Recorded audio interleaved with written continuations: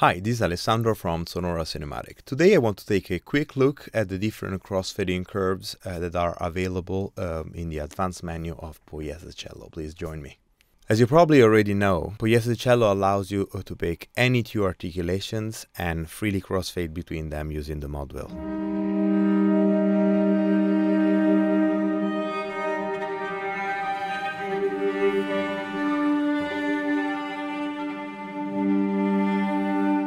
However, with 43 different articulations available, it's hard to pick a crossfading curve that works for any combination of all of them. And it also depends on the kind of sound that you want to achieve, which is why we added an advanced menu which allows you to select between 3 different crossfading curves. The example that I just played before was moving between textural medium and textural sparse. I would say that in general, for the 4 different textural articulations which move a lot, the third crossfading curve, which is what Poiesis Cello defaults at, is my favorite and works in many circumstances. However, another thing that you can do with Poiesis Cello is to use it as a regular multi-sampled cello VST with different dynamic layers. So one thing that you can do is to, for example, to move between sul tasto mezzo piano on A and then to sul tasto forte on B and smoothly crossfade between them, and see how the second curve instead works better in this circumstance.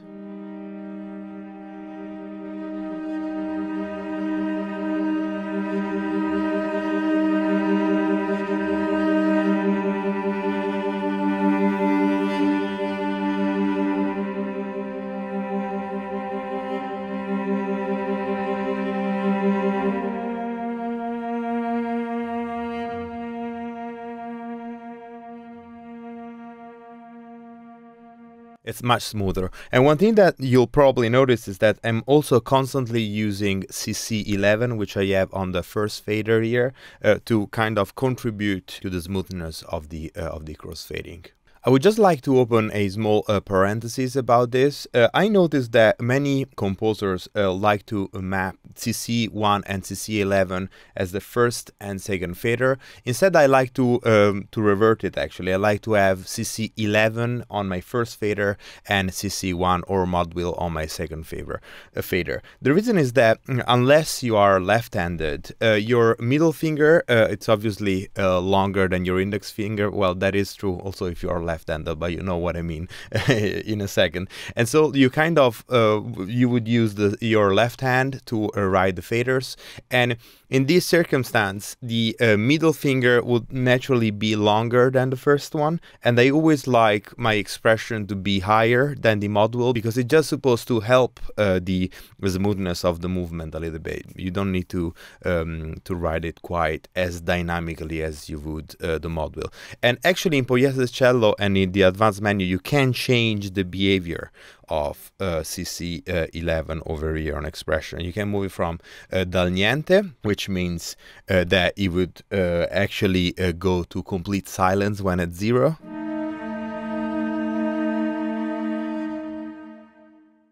There you go. Or you can deselect it, which is actually my favorite setting, and it would always play a little bit when going to 0.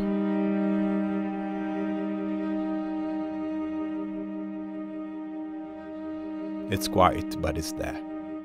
Moving on the different crossfading curves. The first one, it's a particular one because it has a little bit of a dip in the middle position. So if you would try it on sul tasto from mezzo piano to forte that we just try, you'll notice that there is a clear moment where where the volume goes down. There you go, a little bit of a dip. And goes up again, which it gives like a peculiar sound. And the way I love to use this is with the motions. Basically, with the motions, let's say that you want to move from sul tasto 1/4, so sul tasto quarter note to let's say sul punticello 1/8. Okay. And actually, to try the difference, let us try first with the third crossfading curve.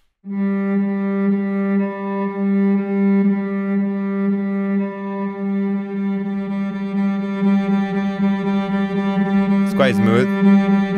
You hear that.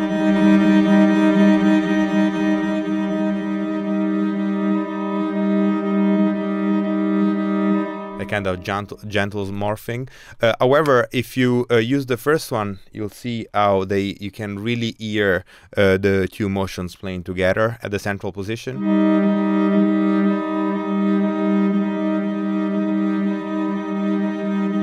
There you go. Which I personally think is very interesting.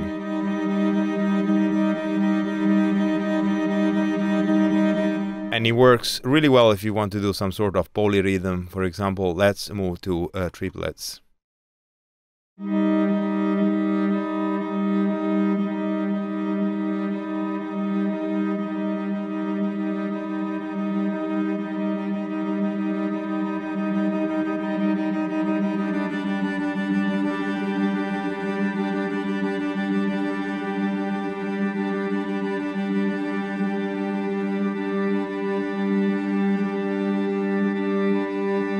I personally think that it's a very interesting sound. You probably noticed that it's a subtle difference, but it can give, you know, like a completely different sound. And what crossfading curve to select depends very much on the context and on the sound that you want to achieve. I really recommend that you experiment a little bit of those. I really hope this was useful. You can find Poiesis Cello at sonorocinematic.com, and thank you so much for watching. I'll see you next time.